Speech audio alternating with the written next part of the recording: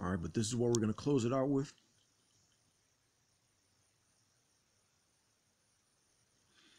All right, 1 Kings, all right, 3 and 7. And now, O Lord, my power, thou hast made thy servant our king instead of David my father. And I am but a little child, I know not how to go out or come in. And thy servant is in the midst of thy people, which thou hast chosen, a great people that cannot be numbered nor counted for multitude. Give therefore thy servant an understanding heart to judge thy people, that I may discern between good and bad.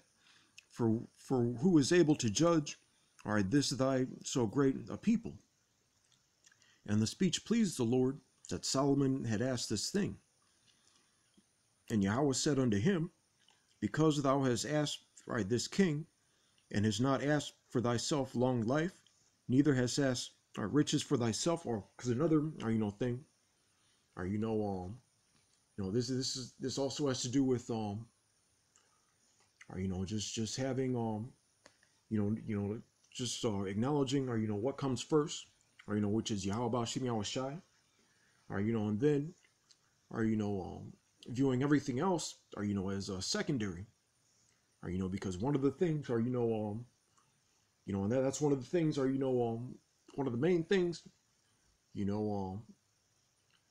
all of us are looking forward to is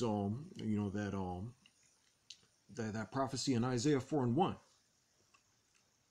But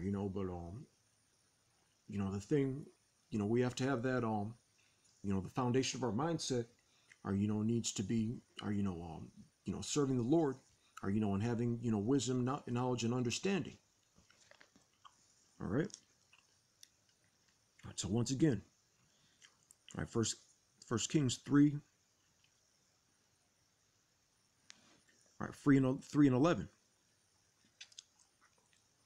And Yahweh said unto him, because thou hast asked this thing, and hast not asked for thyself long life, neither hast asked riches for thyself, nor hast asked the life of thine enemies, but hast asked for thyself understanding to discern judgment.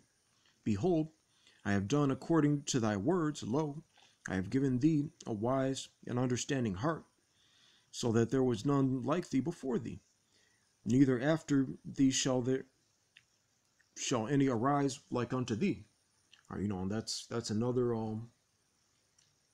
that can also be another scripture proving that Solomon and Yahushua were the same people. In the reincarnation. That's another topic, but that's one. Just for some more edification. That's one scripture you can use. If the question ever arises. Verse 13.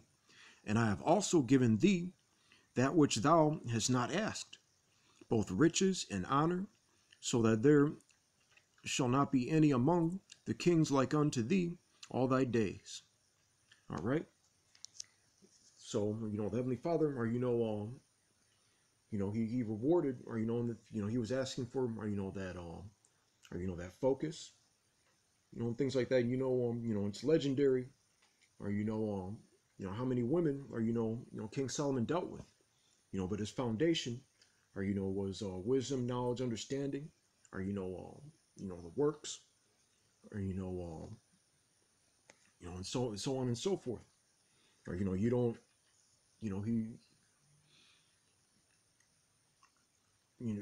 that's just that was all the women were just something that came with that territory, and that's how you have to be, in the mental. That's pretty much it. I hope that was edifying.